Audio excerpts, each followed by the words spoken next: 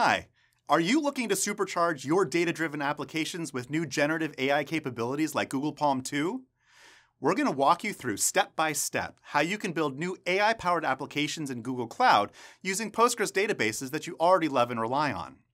We will show you how you can integrate the Postgres extension pgvector with LangChain and large language models.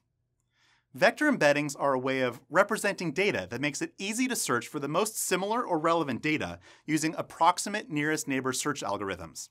This fundamental technology can not only power user experiences like product recommendations or in-application searches, but it's also a critical primitive in more advanced machine learning use cases like simulating long-term memory for LLMs.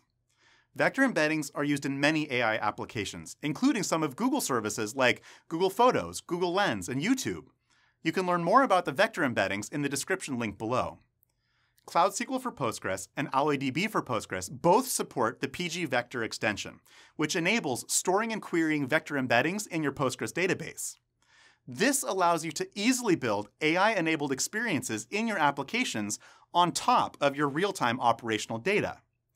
We're going to dive into a notebook that will guide you through creating an AI-powered app using pgvector. After completing all the steps, you'll have a good understanding of how to use the pgvector extension. You're also going to get a hands-on view of using the LangChain open source framework to develop applications powered by LLMs. And finally, you'll learn about Google Cloud's powerful Palm models that we make available through VertexAI. This notebook uses an example of an e-commerce company that runs an online marketplace for buying and selling children's toys. The team wants to add new generative AI experiences in their e-commerce applications for both buyers and sellers. For buyers, we want to build a new AI-powered hybrid search where users can describe their needs in simple text, as well as applying filters on things like price. For sellers, we want to add a new AI-powered content generation feature where they'll get auto-generated description suggestions for new products that they want to sell. The dataset for this notebook has about 800 toy products and is sampled and created from a larger public retail dataset available at kaggle.com. We've already done all the pre-work of installing the required packages into our notebook, setting up our Google Cloud environment, so we can jump right into the good parts. You can still see all the setup instructions in the notebook, though. Stepping into the notebook now, we download the dataset from a web URL and store it into a pandas data frame. You can see the first 10 rows of the pandas data frame as an example of the data we will load into our Postgres table. The next step is to save this pandas data frame in our Postgres table. We first create a table called products, and then copy the pandas data frame into the table. Next, we'll generate vector embeddings using a text embedding model. The first step to do that is to split long product description text into smaller chunks. We need to split large descriptions into chunks so they can fit in a single API request. We use the character text splitter from the LangChain library to split the description into chunks of 500 characters each. The next step is to generate a vector embedding for each chunk by calling an embedded generation service. We're using the VertexAI text embedding model, which outputs a 768-dimensional vector for each chunk. We have loaded the generated vector embeddings into a data frame, and you can see the first 5 rows here. Next is to use the pgvector extension for storing the generated embeddings in the Postgres database.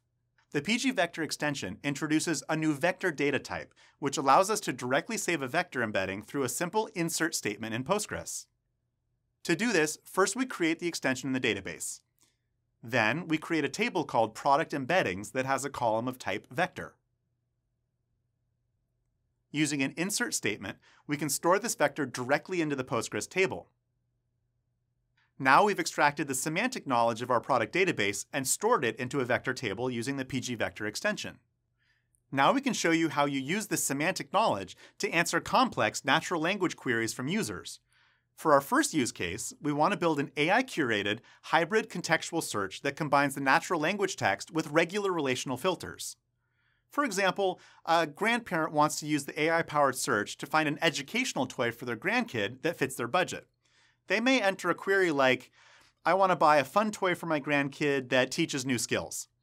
Your application could also add additional filters based on operational data, like price or real-time inventory to improve results. The first step is to generate the vector embeddings for that user query. Here, we call the embeddings model from the application, and the next step is to use the pgvector extension to find similar products. We use the similarity search operator from the pgvector extension to find product vectors that are closer in distance to the user query. Additionally, we also specify regular query filters on price in the same SQL query.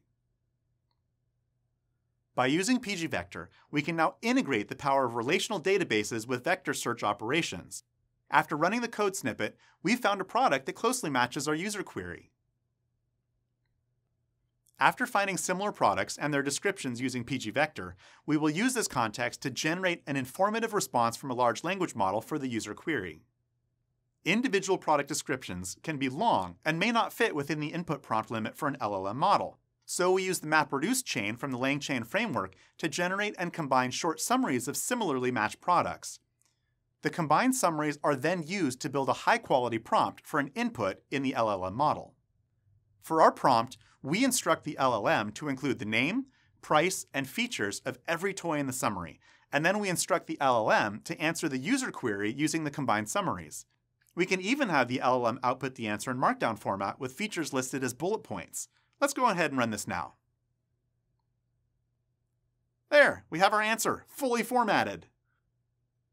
For our second use case, we want to add creative content generation that uses knowledge from our existing dataset.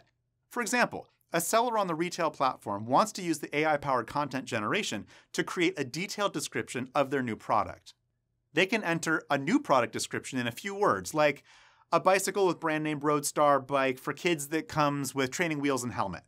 Like the first use case, we will use the pgvector similarity search operator to find an existing product description that closely matches our new product. We will use this existing product description as a creative prompt to our LLM model for generating a new detailed description. Amazing!